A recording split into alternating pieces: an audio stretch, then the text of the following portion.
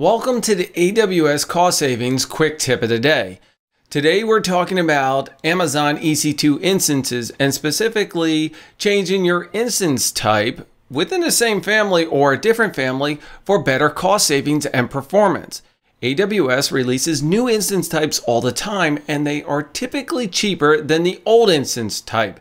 Let's head on over to the EC2 pricing page and take a look at some of the cost savings that are worth it. We're only going to be talking about the on-demand, but there are spot and savings plans, dedicated hosts, reserve instances. If you head on down to the AWS pricing calculator, we'll create our free estimate, go to EC2 instances, configure it, and I want to leave everything default. Right now I'm only talking about the Linux operating systems, but this is a great and easy way to create a quick estimate. I want to search by instance names to show you that the cost savings that are generated for each of the instance families that are available to you. For our instance types, let's talk about the T2 Nano. On here, our T2 Nano is 0.0058 cents per hour of cost. Okay, now take a look at the T4G Nano, which is 0.0042 cents.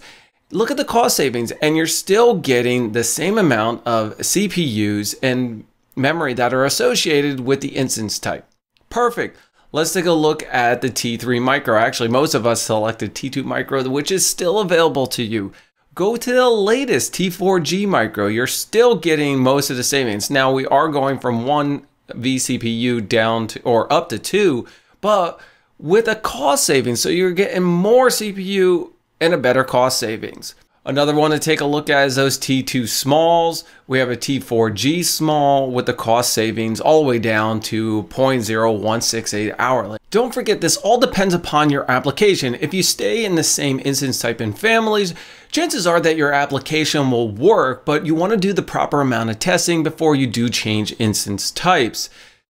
Please do your testing. Now, this isn't much of a cost savings in the T or the general purpose instances, but if you take a look at some other ones, there's a huge amount of cost savings going with the latest generation of instance types that are available to you.